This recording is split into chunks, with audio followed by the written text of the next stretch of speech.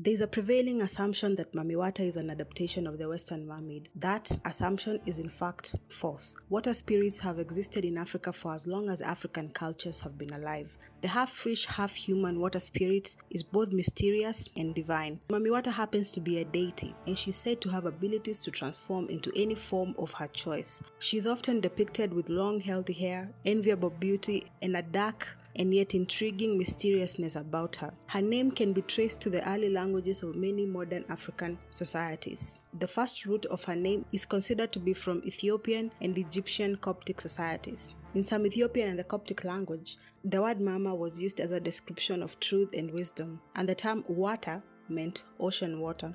Another definition of her name traces to the early Sudanese societies, where the word Wata referred to a woman. Mami-water evolved from African cultures that worshipped mystical creatures. She is the greater goddess with many small followers. Legends are told of Mami-water's followers coming to shore to deceive seamen and capture them to be taken to her underwater kingdom. The poor captives would serve as entertainment to her until they were sacrificed to the goddess. In Central and East Africa, the deity is referred to as Mamba Mtu, which literally translates to crocodile person in Swahili. Mami-water has managed to find a home in the Western world, in societies across the Caribbean and South America. The deity is highly respected and feared, and many of these societies still train high priestesses who serve as a link between mami-water and the people. The role of mami-water is said to be the bearer of spiritual, emotional, and material healing to her followers. She is also the protector of the rivers, lakes, and oceans. Many traditional peoples on the continent avoid going to the beach or fishing on certain days in order to provide peace to mami-water's abode. But mami-water is also said to possess as much evil as good. She is said to seduce men with her powers of seduction and only revealing herself after sexual intimacy. After that, she is said to make the man swear faithfulness to her or be killed. For many Africans who found themselves exiled in the Western world,